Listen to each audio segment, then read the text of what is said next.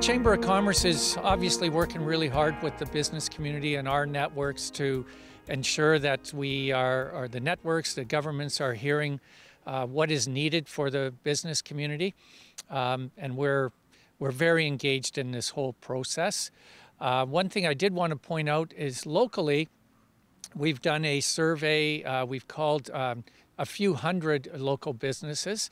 And through that survey and in our own internal investigation, we've compiled a list of businesses that are open or partially opened or not open. And we've got that available on our website, albernichamber.ca. Right on the landing page. It's what's called an Airtable file, but you can scroll through it and you can see if you wanted to order from a certain restaurant or whatever, you can see whether they're offering those services or not. And that list is being updated constantly. We have about 110 businesses on it right now and many more to go as we learn about them. So it's a good place to go for local information.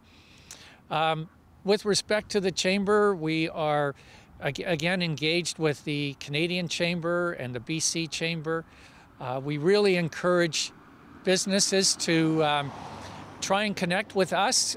We've got up-to-date information on programs available, how to apply, some of the the parameters within the application process and such things. There's a little bit of misinformation out there.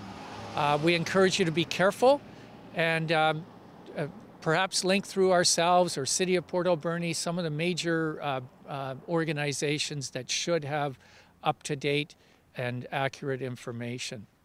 So again, albernichamber.ca or my own email address, bill@albernichamber.ca, and I will respond to any request whatsoever. Our thanks to the health workers and frontline people. Everybody is doing a really good job and we're very impressed. Thank you very much for that.